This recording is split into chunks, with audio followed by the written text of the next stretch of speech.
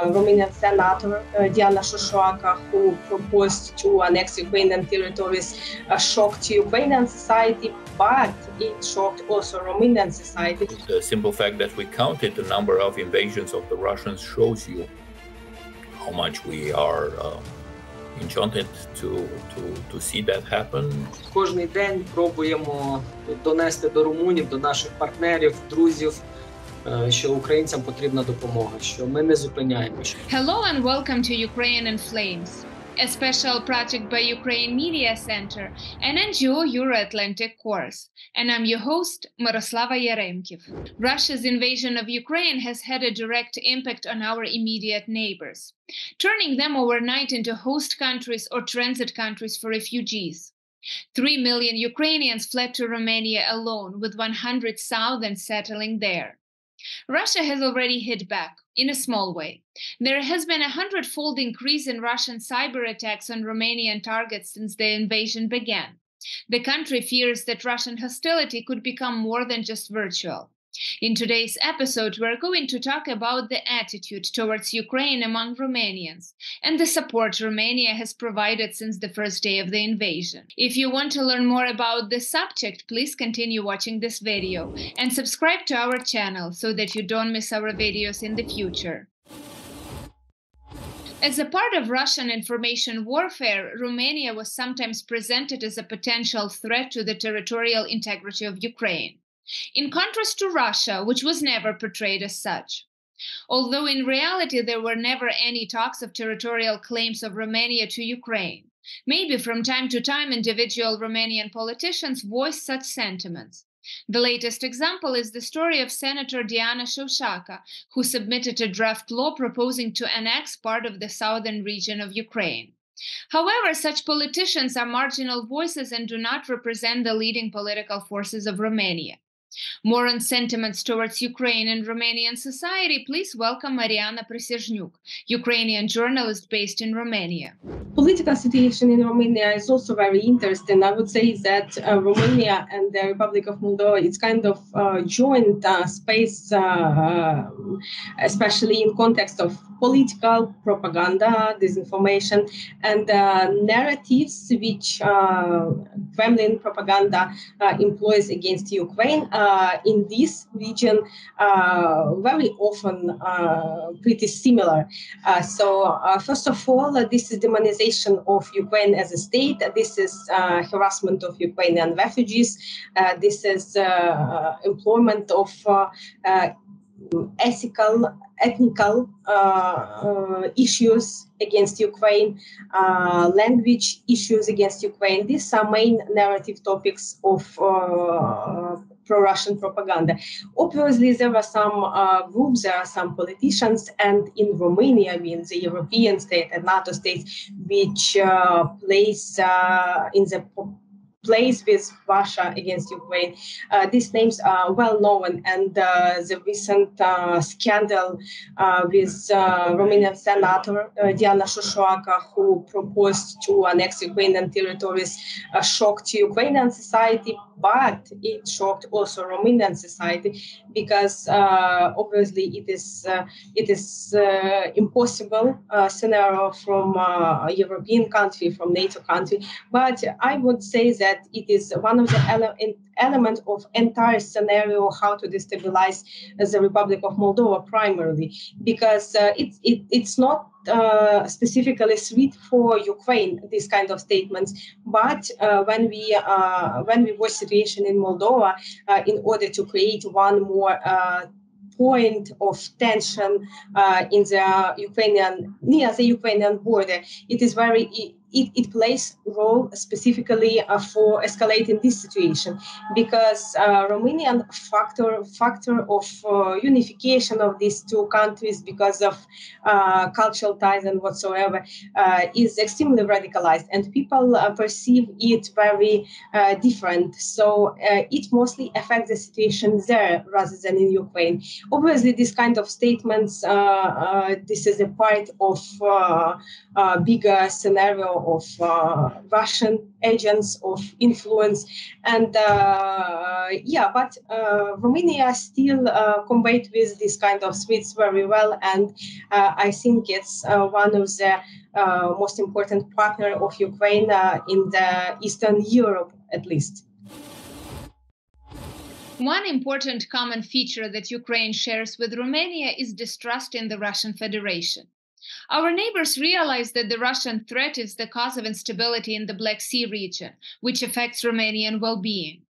Iulian Chifu, State Counselor of the Prime Minister for Foreign Affairs, Security and Strategic Affairs, will talk more about other things that unite Romania and Ukraine now.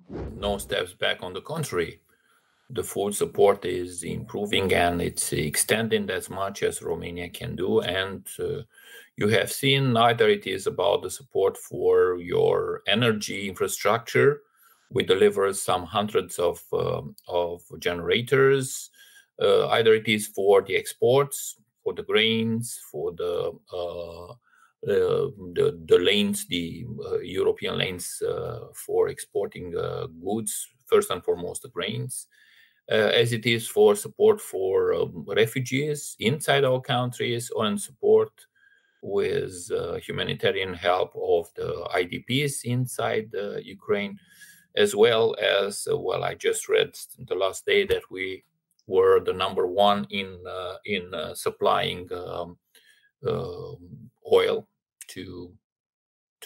and everything, gas and so on, to Ukraine. You can't rule out, and there is a minority who is also dealing with this type of narratives. We have a specific, actually, senator dealing with this, but that's marginal in the country, actually. The simple fact that we counted the number of invasions of the Russians shows you how much we are enchanted to see that happen. We do have still some differences with Ukraine, but this is manageable. We put them in some mechanism to solve it. And the most important thing is that we want Ukraine to win. And actually, the narrative coming from Russia are far less important. But we are happy that we have an important growth last year, and we succeed in supporting both Ukraine with whatever we could, and at the same time, Republic of Moldova, who is the most vulnerable countries in our region, exposed to the side effects of the war in Crimea, huge inflation, lack of energy goods, and we succeed in dealing with those shortcomings and the support of the pro-European government. The most important part would be the reconstruction of Ukraine, who will hold two levels. One is the physical reconstruction, but the other one, as much important as the previous one, is the reform and the reconstruction of the state, of the Ukrainian state, based on EU models. And in that area, we are also looking forward to assist Ukraine in the fields where we are holding good expertise, first and foremost in the civil emergency area, but also on cyber defense, on some other fields, and I'm quite sure that we could cooperate in those areas as well. Providing housing to Ukrainian refugees, sending humanitarian aid and weapons to the armed forces of Ukraine is not just support from Romania and the Romanian diaspora. This is a manifestation of humanity and empathy because Romanians understand that Ukraine is currently fighting and defending not only itself, but also Europe as a whole. Katsel Korneliu, volunteer and founder of Volia Ukrainian Foundation in Bucharest, will tell us about his volunteer hub and will show a bit of it, and the support of Romanian society he witnessed since the beginning of the Russian invasion of Ukraine. Єдиний хаб в Румунії і перший пробували відкрити. Оце величезний наш коридор, де ми проводимо збори. За основу маємо плетіння сітки, яку ставимо в простих мішках і відправляємо хлопцям. Тут отак гарно кроється нашими чудовими волонтерами, українками тканину. Листички. Вот. Також ми збираємо для хлопців все, що потрібно. Різний одяг, постільні там, чоловічі. І все це миється вдома, кожен щось бере з собою, ми щось получаємо, щось. А це сама важлива кімната, одна з. Ось так ми робимо сіточку, яка прямує до хлопців. І це нас надихає всіх, що ми знаємо, що, можливо, одна така сіточка може зберегти життя. Потроху, підходячи до літа, була така ідея у одного з моїх волонтерів зробити пікнік для українців, тому що була така втома, українці хотіли відчувати себе теж людьми, а не біженцями, як воно. Хоча біженець – це дуже гарне слово. Це бігти туди, де є protection. Воно звучить краще refugees, тобто в такому безпечному місці. Ну, слово таке, не дуже приємно на сьогоднішній день. І ми зробили перший пікнік, і на цьому пікніку я зрозумів, що допомога саме дітям та українцям, біженцям, закінчується. В якому смислі? Вона закінчувалась вже, що менше і менше їхало, це радувало нас, а зрозуміло, що потрібно щось робити. І я дав таке запитання, хоча була ідея, ви хочете допомагати нашим хлопцям? Ви вже тут, ви в безпеці, вам приносять допомогу різну. І люди сказали так.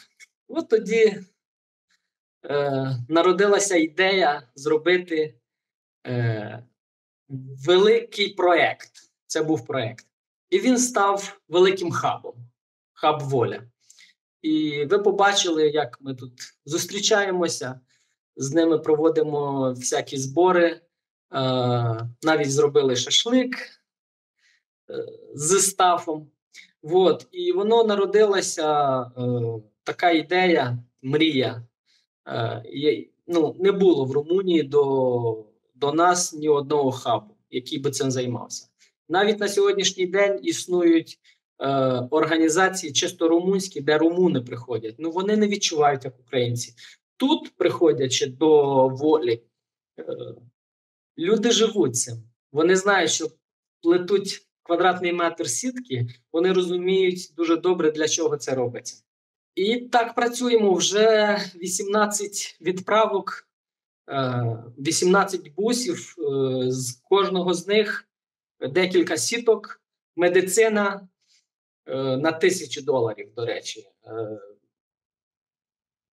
І от ростемо. Це кожен день пробуємо донести до румунів, до наших партнерів, друзів, що українцям потрібна допомога, що ми не зупиняємо, що саме українці – це люди, які працьовиті, які хочуть чим поскорше звільнити від загарбника нашу державу, нашу Україну.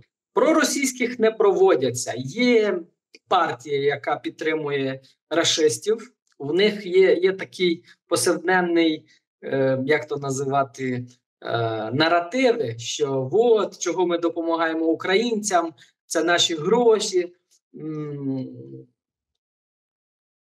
Ведуть народ в оман. І вони, на жаль, мають підтримку достатньо велику, як політична партія. І вони ростуть дуже сильно. Вони йдуть на якісь зустрічі з російським посольством. Вони мають там якісь плани свої для того, щоб взяти владу в руки. Просто вони як інструмент використовують ситуацію з Україною. Мітинги, на жаль, я спілкувався з українським посольством. Мене запрошували щось зробити цим. Ну, просто не вистачає для цього сил, щоб цим ще займатися. На жаль, вони слабенькі. На жаль, нема такого нормального організатора, який би сказав, зробив би платформу, запросив би всіх і сказав, давайте зустрінемо, щоб зробити цю картину. Приблизно, я би сказав, 20% населення Румунії дуже сильно допомагають українцям. І настільки близькі нам вони, що вони нам браття. Звісно, вони нам браття. Є маса приблизно 60, які вони пасивні, так як нормально. А приблизно 10 дуже, є хейтерів багато, 10% до 20%. Це саме той процент, який підтримує ту політичну партію. Я би сказав, що якщо людина підтримує, то вона горить цим. А велика маса просто пасивна. Но судячи по законам, по допомоги, що вже рік всі українці ж проживають безкоштовно на квартирах, замітьте, то це показує, що підтримка дуже сильна, дуже велика. You've been watching the special project by Ukraine Media Center and Euro-Atlantic course dedicated to the Russian-Ukrainian war, Ukraine in Flames. In the description under this video, you can find information on how you can help Ukraine fight Russian aggression. If you find our work useful, please like and share this video. Slava Ukraini!